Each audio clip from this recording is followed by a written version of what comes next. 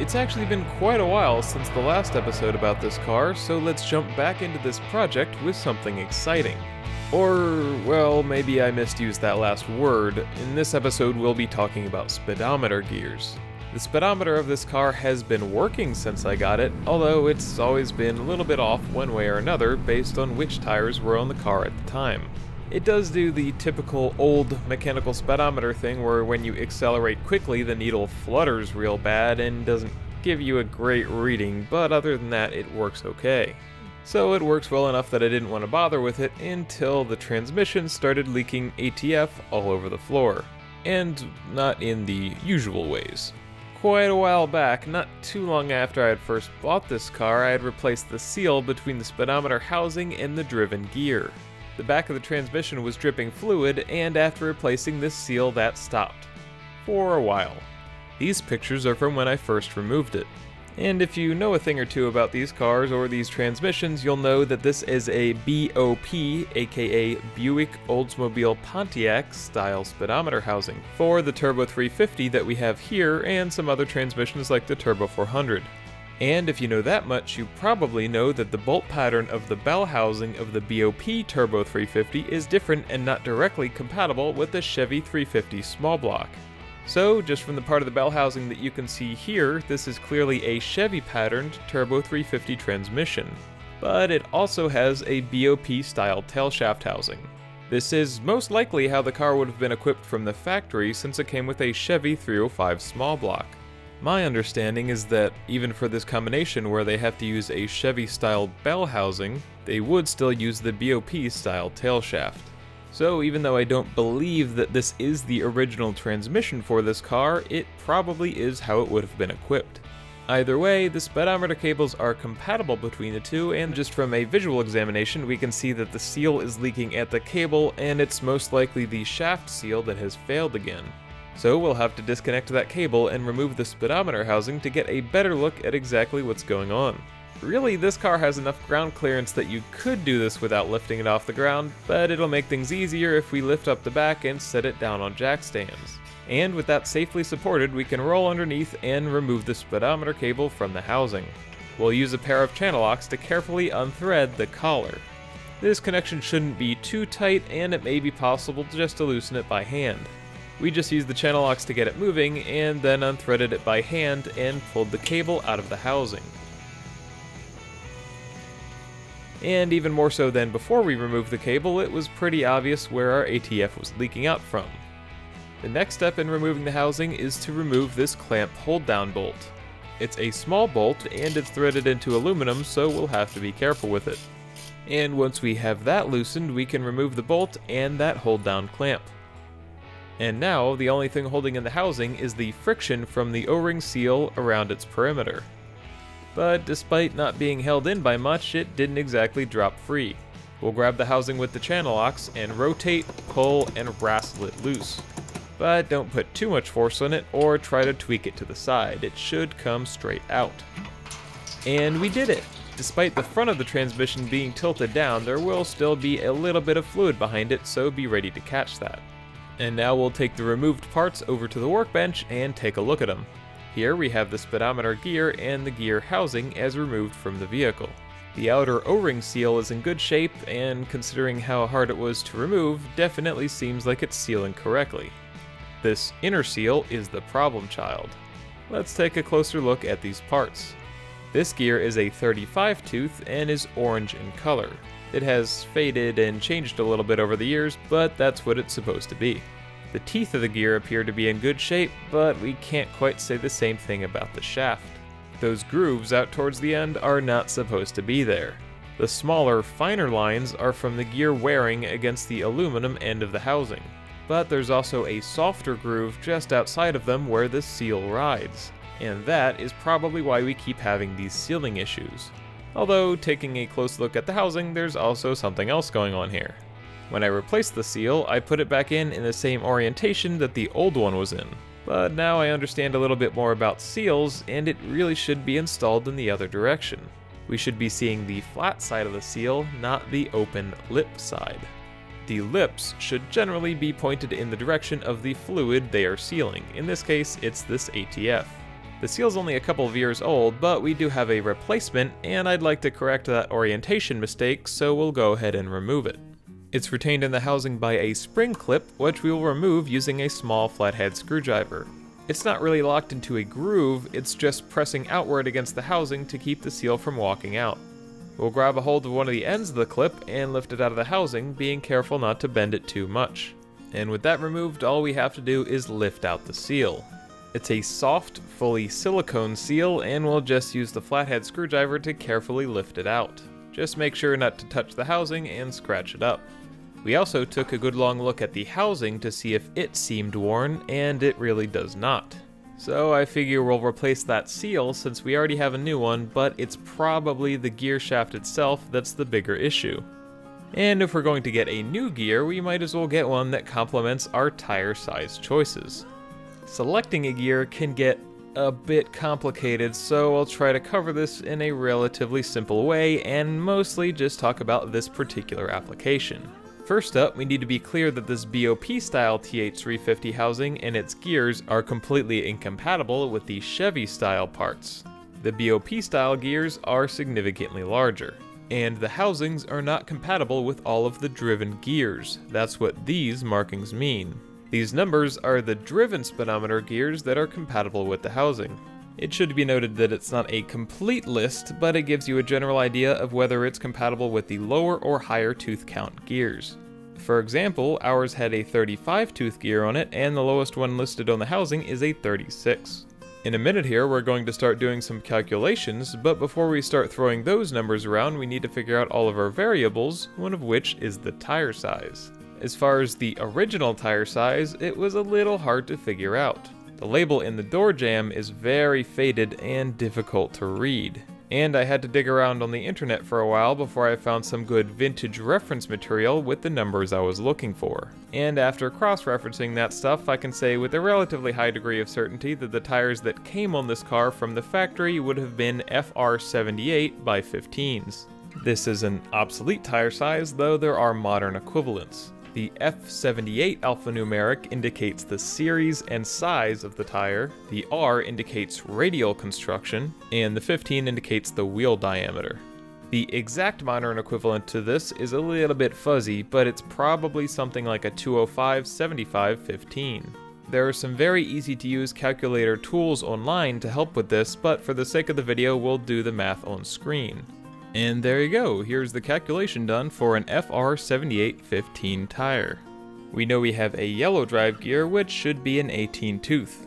And the calculation tells us that with that drive gear, it would most likely be looking for a 32 tooth driven gear. Unfortunately, that doesn't exist, so it probably would have had a white 19 tooth gear and a 34 tooth driven gear. Since a lot of these aren't the original parts, I don't know for sure what it would have come with from the factory, but we can make an educated guess.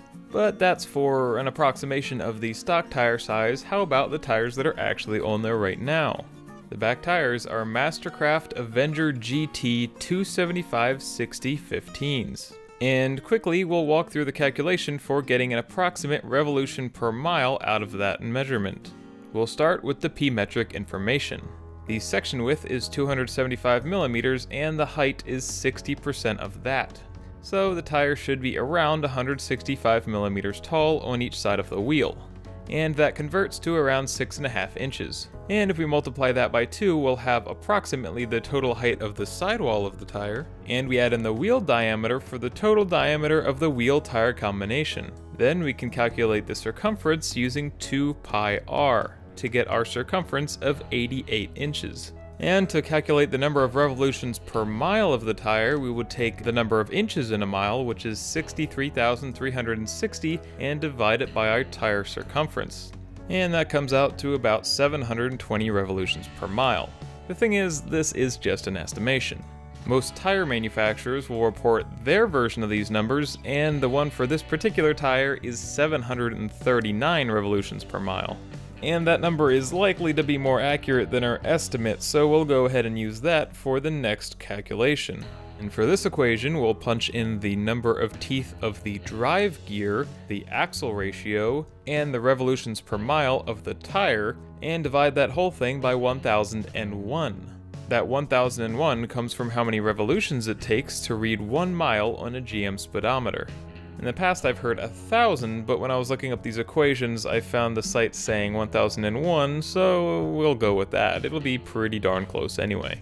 And back to the numbers. If we punch everything in using our 18-tooth yellow drive gear, that means we should have a driven gear around 32 teeth. And just like we talked about with the stock tire size, that gear does not exist. 34 is the lowest driven gear tooth count. So while I would like the speedometer to be accurate, I don't need it to be badly enough to remove the tail shaft from the transmission and get a new gear for it. The gear is retained by a clip and is relatively simple to remove once the tail shaft housing is out of the way. In a video for our 91 Firebird, we removed its tail shaft housing and the process is very similar. But if we were looking to replace the gear, it would be a white gear, because when we punch 19 teeth into that same equation, it's pretty much exactly 34. Ideally, I would think you would want the reading to be a little high rather than a little low, because that would help you stay out of trouble with speed cameras and such. But with our tire, transmission, and axle ratio combination, it doesn't really seem like that's possible. We need the drive gear with the most teeth and the driven gear with the least, but since we're not currently changing the drive gear, we'll just get the driven gear with the fewest number of teeth. That will get us as close as we can. Our old orange gear was a 35 tooth, and this light green gear is the smallest they make, a 34. So without changing the drive gear, the speedometer won't be quite right, but at least this gear change is pushing it a little bit in the right direction. Going by our calculations, the speedometer will read about 5.5% slow, meaning the odometer will be reading low, although it also was before, and we'll have to keep all of this in mind. Also, simply replacing that worn out old gear with a new one should give us a smooth sealing surface and at least fewer oil leaks. And in our particular case, it's also nice to be replacing the gear since somebody let it roll off the table onto the floor and it kind of snapped in half. Obviously, the plastic had become pretty brittle over time, so that's another reason why it's a good idea to replace an old one. But let's not focus on who let what roll off the table, because we've got a new seal to install in our housing, and hopefully that will stop the actual issue that we set about to address, which was the oil leak. The speedometer housing, also called the sleeve I've seen in some places, appears to be in good shape, as was its O-ring, which was sealing properly. But since we have a replacement O-ring, we might as well install a new one. So we'll go ahead and remove the old seal. We'll use an O-ring pick to get underneath and carefully remove that O-ring. We'll make sure the new O-ring matches the old one and then soak it in ATF to get it ready to install. Before installing it though, we'll use some red Scotch-Brite to try to clean up the housing as best we can. This will help give everything a smooth surface finish and hopefully keep it from marring up our new speedometer gear. Once we've shoved a piece all the way through the housing, we'll show you a pro tip, or maybe a stupid tip, but either way, we'll go ahead and chuck that piece of Scotch-Brite into the drill. Then we can, well, spin the whole thing and kind of give a light honing to the inside of that housing. And once the inner diameter is super smooth, we'll try to deburr the edge, which is what seems to have left those deep grooves in the old speedometer gear. We don't want to mess up the sealing surface, but that sharp corner at the edge of the seal is what we're trying to remove. A small piece of sandpaper and a Phillips screwdriver seem to clean up the end of that passage pretty well.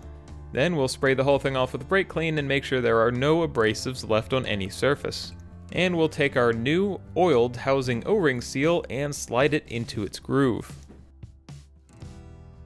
And with that in place, we'll oil our new speedometer gear to housing seal and install it into the housing. Since the whole thing is a soft silicone, we don't need a seal driver or anything, we can just push it down into place. And once it's fully installed, we'll slide back in the spring clip and push it all the way back as well. That spring clip should be fully up against the seal all the way around. And now we can slide in our new gear to make sure everything fits. And it seems like we're in business, so we'll roll back underneath the car. Before installing the housing, I just did a little test just to make completely sure that the gear was going to mesh correctly with the drive gear and the transmission. Everything checks out, so we'll go ahead and oil the gear, slide it back into the speedometer housing, and get that into place. We'll pop the housing back into the tail shaft of the transmission, but just like when it came out, it is a tight fit and requires a bit of effort. Using the channel locks to push in while gently turning the whole thing gets it into place fairly easily. Then we can reinstall the hold down clamp and the hold down bolt. The tabs on the housing need to be aligned correctly with this hold down clamp before we tighten down the bolt. And once everything is lined up, we'll go ahead and tighten down that clamp bolt to 6 foot-pounds. Then we can reinstall the speedometer cable. Make sure the drive flat is lined up with the speedometer gear and it should install very easily. Then we'll get the collar tightened down finger tight and give it just a little bit extra with the channel locks. This does not need to be crazy tight, and you will definitely break something if you try to get it that way. So show at least a little bit of restraint. And there you go, everything is finished. But with it still in the air while the transmission was in neutral, we grabbed the drive shaft and turned it a few times to make sure there wasn't any binding. Then, with the back wheels still off the ground, we started the car up.